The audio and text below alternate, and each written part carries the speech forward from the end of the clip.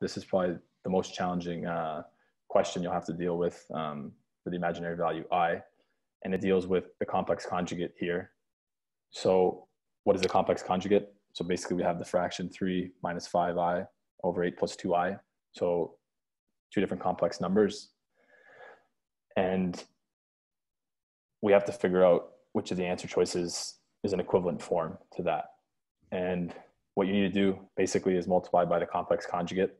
So it will be, in this instance, 8 minus 2i.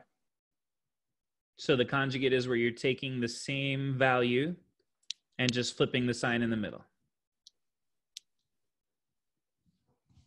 All righty. And then we multiply by 8 minus 2i over 8 minus 2i.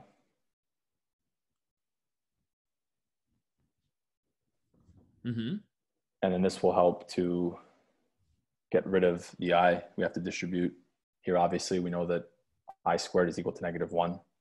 And as they tell us in the note, I is equal to square root of -1. So I squared is equal to -1. So you just need to distribute on top, multiply it. You could FOIL it out.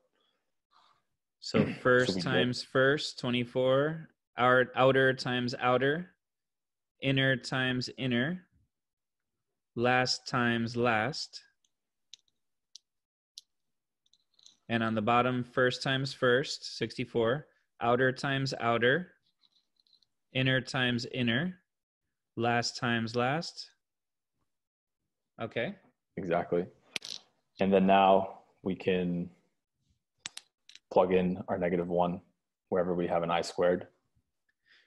So I was actually just talking about this right before this tutoring session. I mean, we can get really complicated with the imaginary number I, or we could just say, okay, for many questions, you want to just treat I like an X, like kind of like we've been doing so far, but also just know that I squared is -1 and I to the 4th is +1.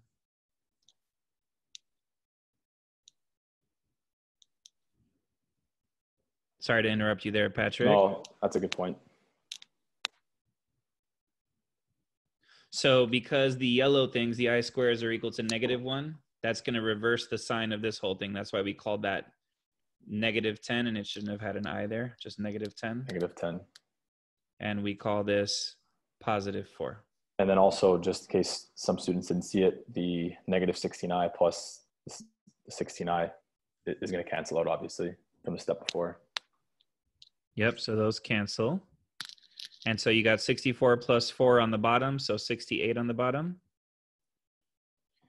And 14 minus 46i. And how do we get to the answer from here? Well, again, if you aren't sure how to go from here to one of the 4 answer choices, look at the format. As you can see, they broke it down into 2 separate fractions. So you simplify the first fraction would be 7 over 34, which rules out A and B off the bat.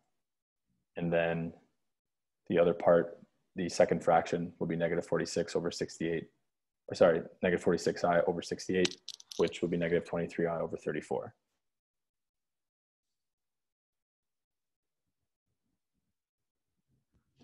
Okay, so just a couple of little notes to make here.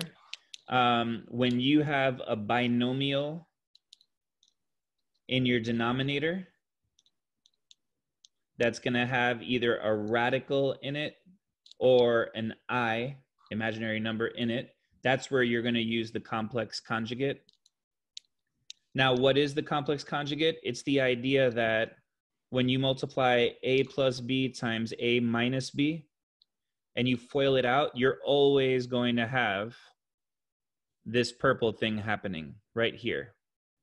Because if I do first, outer, inner, last, I'm going to have A squared minus AB plus AB minus B squared. And this is always what's going to happen. So what are we saying? We're saying that if I multiply something by, if I multiply a binomial like this green one by a binomial like this orange one, I'm going to get the outer and inner terms canceling, and we take advantage of that to get rid of the I in this situation. So we don't want to have radicals or I on the bottom, and we multiply by like an opposite number in order to get rid of it. It's just like a little trick of the trade called the complex conjugate.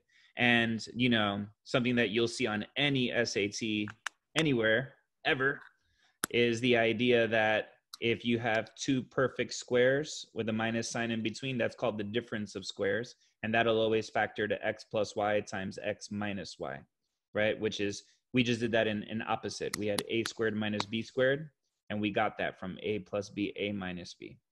So if it's not something that you're really sharp on already, that's a capital little factoid that you want to be good at for the SAT. If it sounds like a lot of information, complex conjugate. 8 plus 2i, 8 minus 2i. To simplify here, I know there's a lot of writing up there. Very good points, but just to simplify, the complex conjugate when you see a fraction like the one we have in our question. Yep, the complex conjugate is just that little part right there.